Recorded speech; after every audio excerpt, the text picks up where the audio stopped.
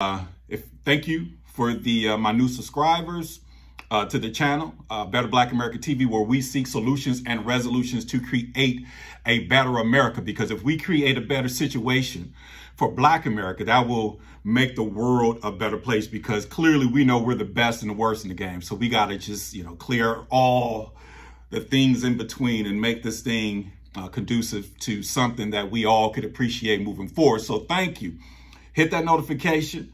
Hit those likes, because that's what creates the algorithm. And, this is where we are today. Now, moving forward, 2021 was a trying year, just like 2020.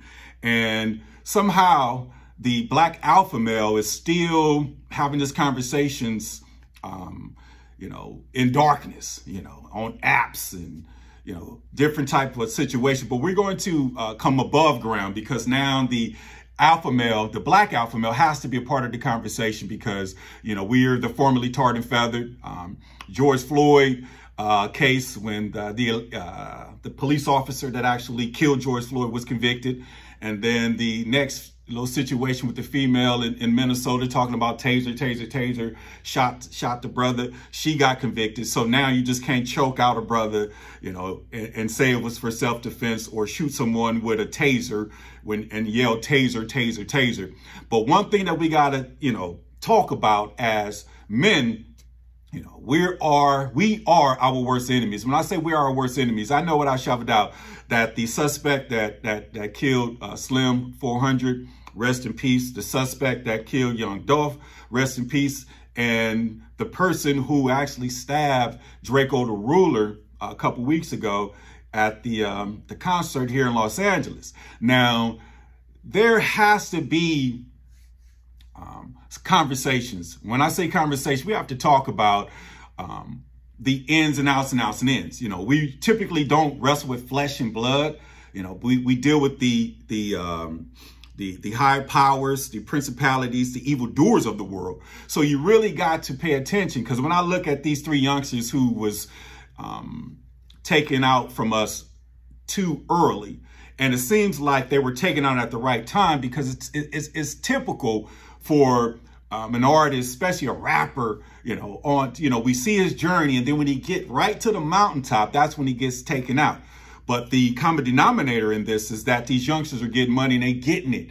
And one thing we don't understand is that these youngsters have families, they have mothers, another crying mother. They done killed another brother, another Black man gone. Okay, got us singing these sad songs. You got men crying, because we are human. But how did we get here, and how are we going to actually figure out a way to move forward? Now, I'm gonna be quick with it today, because today, it's New Year's. We're prepping for the 2022. They trying to shut us down again. They got this Omicron thing, and the Omicron is basically little O. So I will be doing a video about that as well. And in the comments, if you like the content, if you want to see certain specific videos, please go ahead and put that in the comments. And, I promise to be engaging, and I promise to be connected. So let me just go ahead and just dive right in real quick. Now, when I say we got to do better, now, as Black men, as alpha males pretty much lead the charge, and is the defense mechanism for any culture or any race. Now, if you look at white America, clearly the alpha males ran up in the White House on January 6th, which happened to be my birthday. Okay, Black Lives Matters really have no alpha males connected to it, but it has alpha females pretty much connecting with every other ethnicity to I don't know what the situation is. But what happened to Black Lives Matters? Where they at? Where y'all at? January 6th happened. Okay, you guys are just protesters. Those guys are insurrectionists. It's a big difference, and we're going to be talking about that down the road. But today is the closeout show for the new year, and to basically set the premise. Now, like I said, hit the likes, hit the subscribe, because we're growing, and eventually we're going to be a part of the culture. When I say a part of the culture, that means, we're going to have to deal with Black situations or Black circumstances, situations that typically Blacks find themselves in. Now, I'm urban, I'm California, I'm LA, South LA. You can say what you want, but I pretty much know everybody. And, like I said, I don't want no smoke with nobody. But one thing I do want, and I know that everybody that's hearing my voice right now don't want another person to die. Okay, so we can't do that. So we have to figure out a way. And I heard Suge Knight on the phone call talking about, you know, meeting up, getting your squabbles on, making a pay-per-view. Yeah. Okay. Only if you allow us to be the promoters, because clearly if you let them be the promoter, they'll kill you before you even get there. Because think about it. Look at Young Dolph, just these three. Look at Young Dolph, Slim 400, and Drakeo the Ruler. All three of these artists, all three of these brothers, all three of these beloved brothers from their community, you know, with personality, skills, talent, obviously, you know, using their skills and talent to help themselves get to another level. But all three of them are signed to a particular record label, not a record label, a distribution company called Empire. And I wonder how much insurance that company has over these artists, because it seems like a lot of these artists are perishing. And I only named three. Now you could go on YouTube, you know, you got guys, you know, basically, you know, painting a picture, bringing up a case of pretty much who's taking these youngsters out and who's killing these people. Because come on, how you gonna stab a brother? Typically brothers, man, we don't mess with knives like that. And if we do, you know, we just wielded them. We're not stabbing in specific places to actually get people to actually die. Okay. But we have to be in front of this. And we got, you know, our men that I really respect, you know, our Snoop Dogs of the world, you know, our Kanye Wests of the world, the Jay-Z's of the world, with resources that can actually create change, but they don't know, you know, what to do, because we're not talking and we're not having conversations. We don't even have a blueprint. So this is the whole purpose of A Better Black America.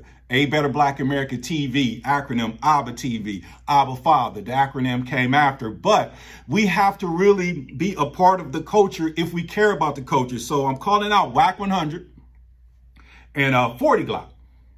40 Glocc. Okay, he's a YouTuber, he's an artist, don't know him personally, don't know Wack 100 personally, but, you know, living in these days and times, you know, we're only 3 degrees of separation away, really a half, because I know people that know people that know people. And I know I'm going to sit in the room, especially with Wack 100, because of his influence and the power that he does have in the culture. And this is what this is all about. So I just happen to be listening, going through my YouTube, and I've subscribed to a channel where there's this Clubhouse app, and Wack 100 is on the phone with 40 Glocc, had a lawyer on the phone talking about snitching. Okay. Now, they always talk about paperwork. They always talk about, oh, I got paperwork here, I got paperwork there, I got this, I got that. Okay.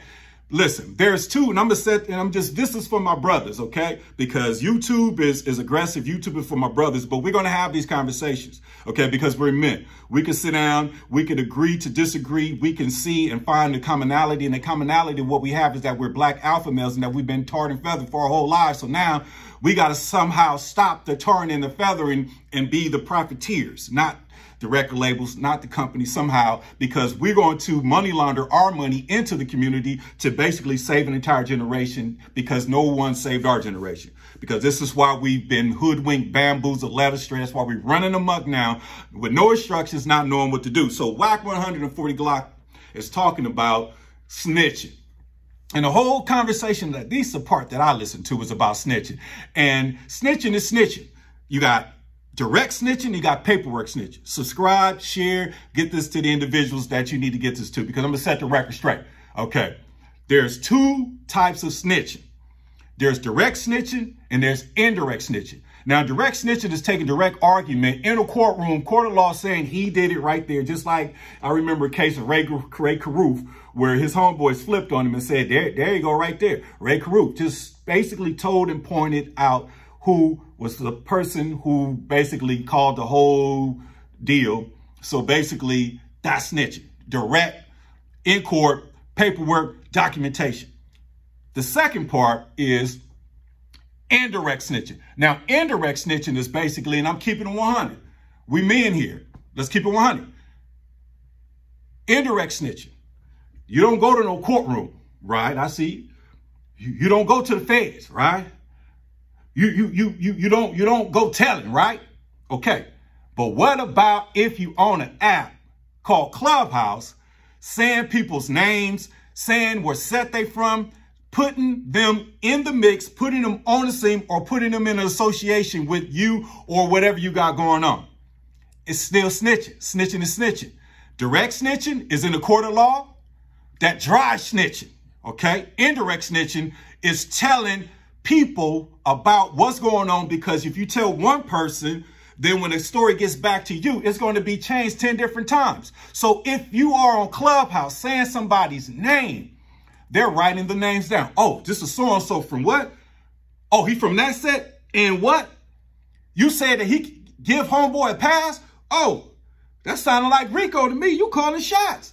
I don't know what this is. But we having conversations on these public apps that everyone is privy to. Now, if I can actually hear that, if I'm listening to it and saying, dang, they calling out names on this, and I'm just listening as an entertainment perspective, what if, not me per se, but what if the listeners are investigators? What if there's open crimes and open type of situations where they really trying to connect the dots? Movies imitate life. Detectives, investigators, they do put the chain of command. They put the capo, they put this guy, and they have it. So if you call out a name, they literally talking about, man, who is this dude? Okay. And what set is he from? Okay. And then they tagging him on the Instagram. They tag him. So now let me go investigate this cat. So now he may be a person to question. Dry snitching. Okay. Snitching is snitching. Okay. And I'm going to leave that right there, because moving forward, we got to have these conversations, because we are prime ready for us to be on the same sheet of music and to basically be the liberators of our own people. But somehow we got to stop the rivaling tribes, get out of situations to where our neighborhood or our gangs or our colors could actually be our fraternity. And I heard this from Lonzo from the Wrecking Crew. That's one of the big homies of mine. And, I'm going to be working with him with his podcast, and we're going to work together moving forward in 2020, 2022 to actually change the narrative, because he said something, that was profound. He said, hey, we got to end this gang banging. We got to end this killing culture. And he said, let your gang be your fraternity. Because I've never seen a Q-Dog, I've never seen a Q-Dog bust on the Kappa. Q-Dogs are purple, same color as Grape Street. Kappas is red, same color as the Brims, Bloods, whatever you want to call them. Suwu, whatever. Because at the end of the day, I'm what they call a neighborhood gangster crim. Okay? Mess with all the neighborhoods, mess with the gangster car, and mess with the Brims and Damu brothers. We get money together too. Because at the end of the day, we're all brothers. Okay? We're all brothers. We all on the same sheet of music.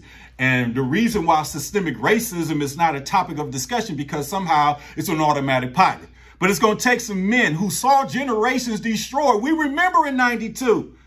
We remember in 92, we was trying to stop the gangs, self-destruction. We all in the same gang. I was playing at Harvard College, and there was a couple brothers from the east side that had to leave practice early to be in this Gang Truth video, because it was a gang truth. What happened? The same thing that's happening now, okay? The same thing, the COINTEL situation running again. We left Afghanistan. When Afghanistan, think about it, 93% of the world's opioids. Why would we leave Afghanistan? Another video coming on that. Stay tuned. Hit those notifications. Afghanistan, I'm writing it down. 93% of the world's opioids, which is your Oxycontin, your heroin, yeah, your codeine, when the woman goes, and your epidural, all of that. We leaving all of the world's opioids and drugs in Afghanistan.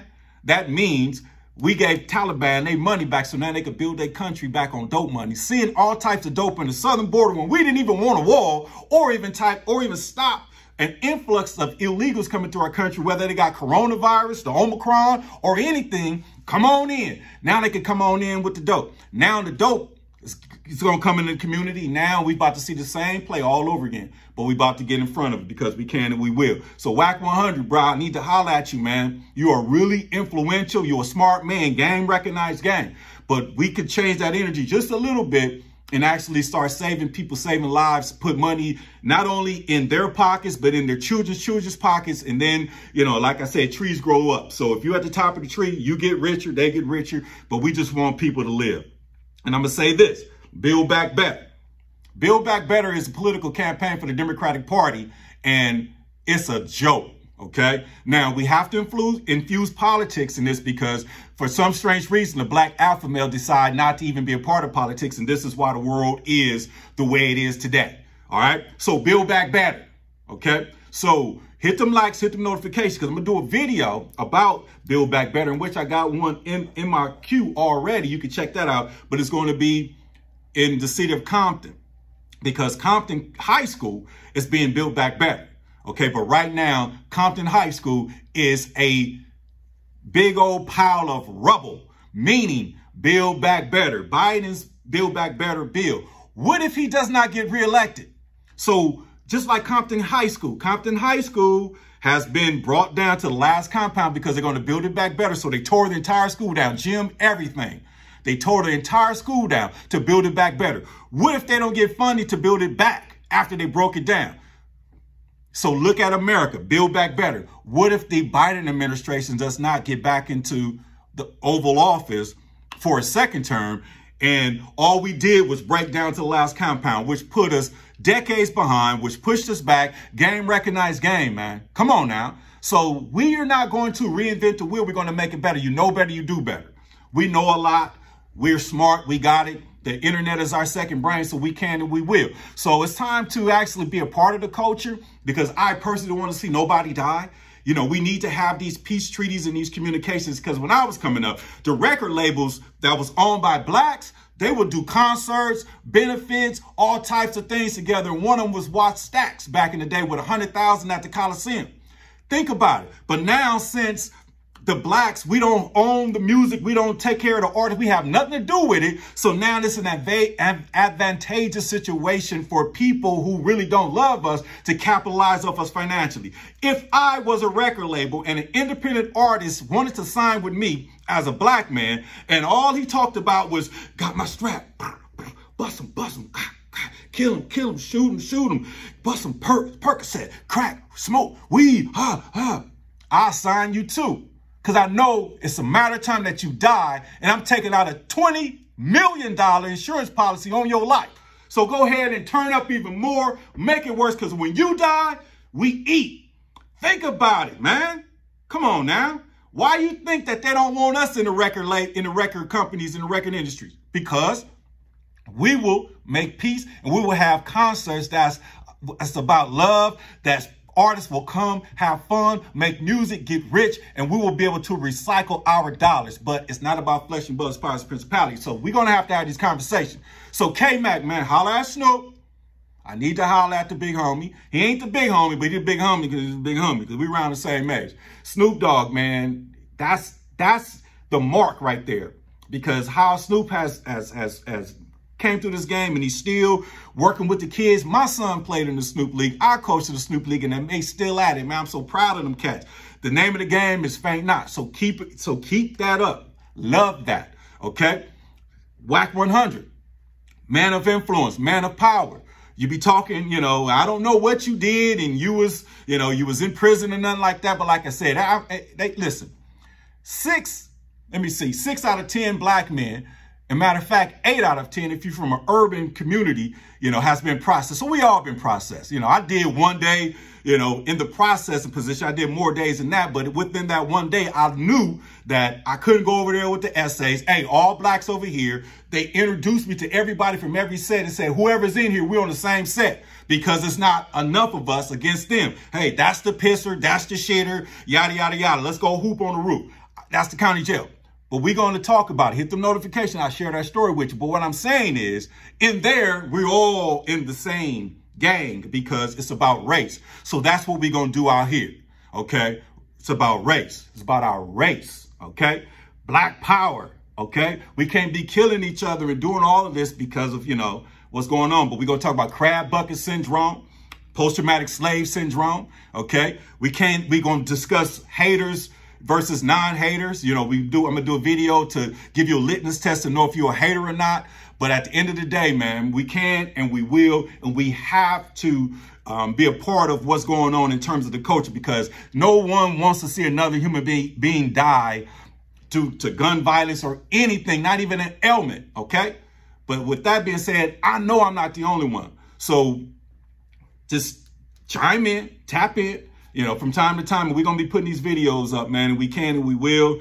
And like I said, it's a better Black America, a place where we seek solutions and resolutions to create a better America. Because if the black man was liberated, then the world would be liberated. So hit those likes, hit those notifications, because those videos are going to be coming, and we can and we will and faint not. And like I said, alpha males, let's have these conversations, man. Snoop, Jay-Z, Kanye West, 50 Cent, Wack 100, Cube, Dre, the people that I'm naming are people that in my mind are successful, and somehow we can money pool and fund this thing. Because why are we not the infrastructure? Why are we not the benefactors of what's going on? Why are we letting everybody and every culture get rich off of us? Because we will get richer by saving these babies, because these babies will be the same babies that'll be fighting for us in the future, just like we're fighting for the community now, because we remember where we come from. All right. So with that being said, man, have a blessed day. It's December 31st, 2021, the last day of 2021. Happy New Year to you, and the best is yet to come. It's a better Black America. It's your man, Bushan Glover, signing off. Peace out.